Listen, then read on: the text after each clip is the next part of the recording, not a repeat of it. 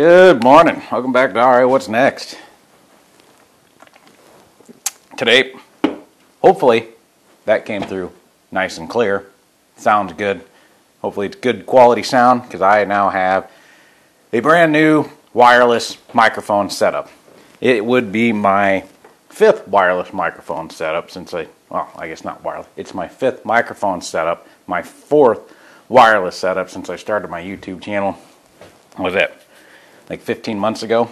This one, what I read on it, got great reviews. There were no negative reviews. It's supposed to be good quality. Now it was far more expensive than my other ones that I've had. So this isn't a review of this one. It's just an overall what I've gone through up until this point and the struggles of starting out in a new YouTube freaking channel. Now, you got to spend money. YouTube, to me, is a hobby. Just like any other hobby, you're going to spend money in your hobbies. Like, I don't know if you can see them down here or not. Warhammer 40K boxes. Anybody that's gotten into that hobby, you might as well freaking get into heroin. It's cheaper, and the toll that it takes on your family would be far less. So, you can't really worry about money too much. If you want to do it, you're going to spend money. And if you want good quality shit, you're going to have to spend a decent amount of money. Now, what I started out with when I first started my channel, first got into it, is just this simple boom microphone that mounted on top of the camera. What I liked about it was reliable. It always worked. I turned it. The only time it didn't work is when I forgot to turn the goddamn switch on, which, I did on a fairly regular basis. But when I remembered to turn the switch on, it always recorded. But the problem is, the sound quality sucked. And I'd be standing over here, and you could barely hear what I was saying. And if I turned the saw on, for some reason, the decibels of the saw it picked it up and made it unbelievably freaking loud and annoying. But that got me through, I don't know, 10 videos or so before I decided to buy this one right here. This one right here doesn't exist anymore. It was my first wireless setup. It cost me, I think, $25. It didn't even have a brand name on it. It just said made in China. I think I made 5 or 6 videos on it, and out of them 5 or 6, I think 2 of them were usable, and those 2 that were usable were only partially usable because the audio would just cut out so fucking bad. My Weed Eater Gas vs. Electric video, that one was actually supposed to be a significantly longer video with a lot more discussion, and I had to cut out so much of it because the audio was freaking gone. So this one, it took a relatively short flight across my shop into a wall, and it's now probably in a landfill somewhere. Then I got the Movo Mark IIs. This had some negative reviews about sound quality, cutting out on it. It would just randomly drop freaking audio. I used them, and they worked flawlessly. They had terrific friggin' range. At one point in time I was recording a video. I walked up to the house to go to the bathroom and recorded myself peeing. And the house is 150 feet up that way. So it still recorded through 2 walls, continued recorded audio for me. So I had no complaints with these up until a few months ago. It would just start randomly dropping audio. It would just like shut off. You'd be talking along, I'd be watching the video on my computer, and the audio would just disappear, and it wouldn't come back. And I lost several projects over this. Oh yeah, this one, it was also relatively lightweight. It only takes 1 AA battery in the side here, so there wasn't much weight to it. Those are done. So I figured I'd try and upgrade. These were a little bit more expensive, but not much. Probably an extra $20 for this set. This is the Movo WMX7 transmitter, or receiver, transmitter. Right out of the box, I could tell I didn't really care for them. One thing had this big stupid antenna off the back of it. It's like, really, that's necessary? I don't know how far of a range they were expecting. I don't know if they wanted me to, be 3 miles over that way still trying to record fucking audio. Plus, this thing hanging on your belt back here, it's sticking out. It gets smacked into all kinds of things. What it did have was multiple different channel functions. You could select through different channels. So if you've got one that's got interference in the area, if you got radio antennas or whatever, you can find a channel that it'll work on. It's bulky, and it takes 2 AA batteries, so it's a little somewhat heavier than that one, especially with this big goddamn antenna sticking out of it. But after probably my 4th video with it, it started dropping audio. It would start sounding like you were crumpling up a paper bag or something over top of the microphone, and then the audio gone. Yeah, and that's after just a couple of times of using it. And so it got to the point where it was just no longer feasible to shoot videos. Like, I either continue doing YouTube and spend the money on a new microphone, hopefully a good quality microphone that isn't going to have the problems that this have, or I just stop YouTube altogether. And, you know, fuck it. Went ahead and got the credit card, and I bought me another wireless microphone. This one didn't have any negative reviews that I could find on it. It is the Rode Wireless Go. This isn't a review on this one because this is literally the first video that I'm making with it. But so far, what I really like about it is it's just here in my front pocket. It is tiny. It does not have a battery that you put in. It's an internal battery. It charges off of a USB port. You don't even have to have the lavalier microphone. It has a built-in mic right here. I haven't tested it yet, but you can just clip that into your shirt pocket, use this microphone instead of this microphone. But for the time being, I'm going to use the lavalier microphone.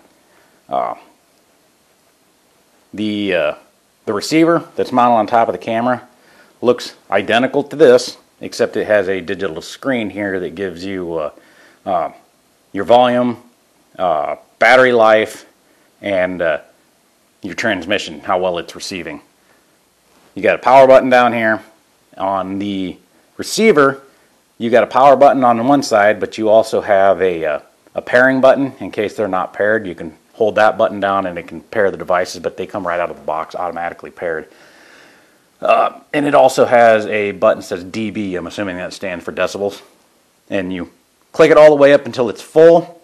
Click it again once it's full, and it drops all the way back down.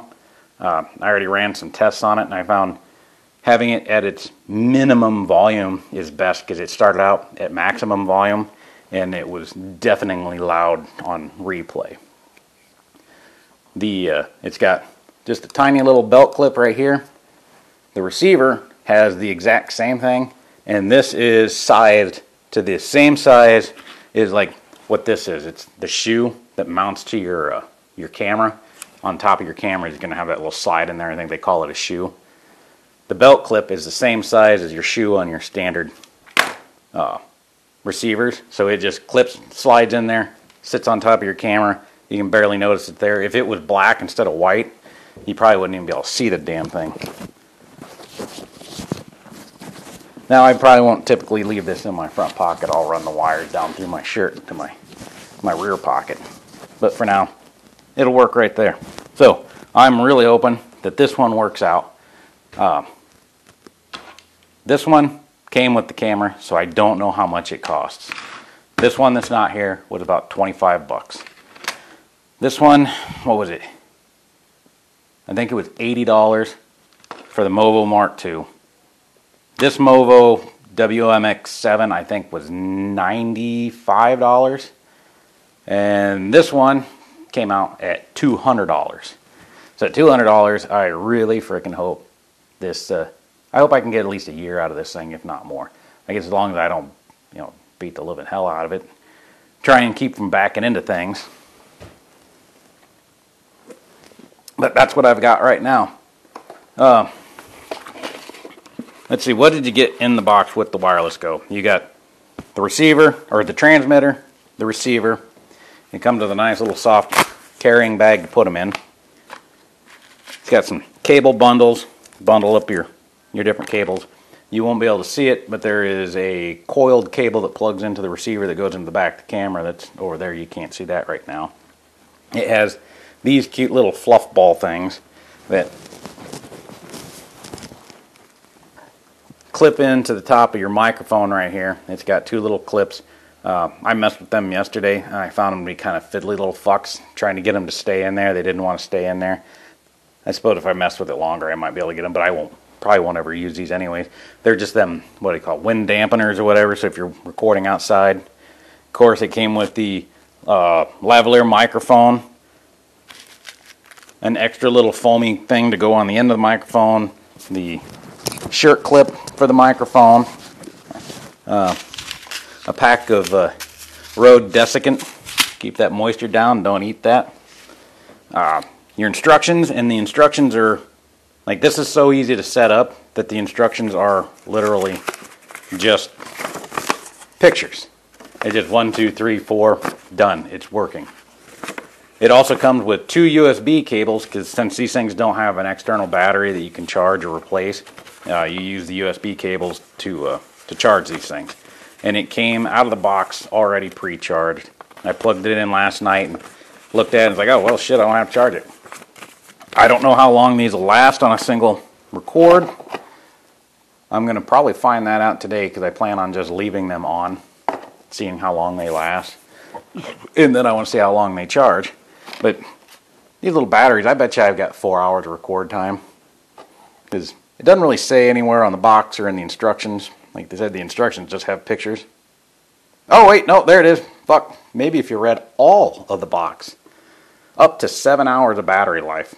Okay, there you go. It has up to 7 hours of battery life.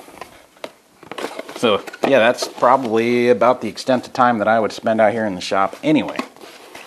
So here's to hoping that this works out and I stop freaking dropping audio. I stop having my freaking videos fucked up because of audio. I guess I could switch formats and go to that voiceover shit where I sit at my computer and it's like, here at this point I'm gluing down a board, and that I don't want to do that. This is more of a freaking, what do you call that, a vlog where I just talk to the damn camera while I'm building shit and I just say whatever's on my mind. And some people like it, probably 3. I think 3 people like it. If other people don't, oh well. Like I said, this is a hobby and I do it because I enjoy it. Okay, so first part of this video was just basically talking about my progression through wireless freaking setups. Wasn't a review or anything, it's more like my origin story, I guess. This last part, I've had, I think, 2.5 months now of using my latest wireless mic setup. It is, you know, the little Rode wireless friggin' microphone. After 2.5 months, I can actually do an honest review on it, what I think of it so far. It's fucking great. And to be completely honest, after 2.5 months of using it, I have not had a single instance where I have lost any audio. There has been no popping, cracking, crackling, hissing, anything. Everything that I've recorded comes through freaking nice and clear, where all them old fuckers that I had, I'd go in and review the videos that I shot for the day, and damn near every time I go through, be halfway through a video and all of a sudden the fucking microphone would just cut out. This one has not done that in 2.5 months. Now, I don't know how long it'll last. It might shit the bed right here in the middle of this video. I hope it won't. I'm hoping I can have this thing for a long time. The nice thing is that I just feed the microphone up through my shirt. I keep the little tiny freaking device in my back pocket. It's not in the way. You can't see it other than this little microphone sticking out. You can't even tell I got a microphone on. Where all them other ones, great big bulky fucking things sticking off the back of my pants, freaking I keep smacking it into freaking benches and that, come in and out of my shop door. I'd always smacking them things on the door frame. But yeah, now that I've got this and combine that with my new camera that I got, maybe I can actually put out some sort of video that's worth fucking watching. Maybe, I don't know. At least my new camera actually records nice clear close-ups as opposed to the cheap junk that I had before, because you know, my new camera is actually expensive. I seem to have a problem with the impulse control. But this little Rode microphone, $200. It's more expensive than I was planning on spending. I didn't want to spend much over $75, but that's about what I was spending on them other ones. And and I have lost so much freaking content out of it, and it's so goddamn frustrating when you only have a very short amount of time, free time, to actually go out and record video. You don't want to come in, turn it on, and realize that all the bullshit that you were spewing out was completely lost to the ether because your cheap piece of shit microphone cut out on you. So if you're looking for a relatively inexpensive but not cheap microphone, this is freaking great. I love this thing. I'm not being sponsored. Rode doesn't know who I am. Look at my subscriber count. Nobody's fucking sponsoring me. This is just my honest opinion. It's a damn nice little freaking microphone. I am so completely happy with it. If you're planning on trying to do this stupid YouTube shit and you need a wireless microphone for a decent price, fucking try it. I like it. Anyways, don't forget, subscribe, turn on notifications, hit that like button. Definitely hit that like button. Nobody does. I'll see you next time.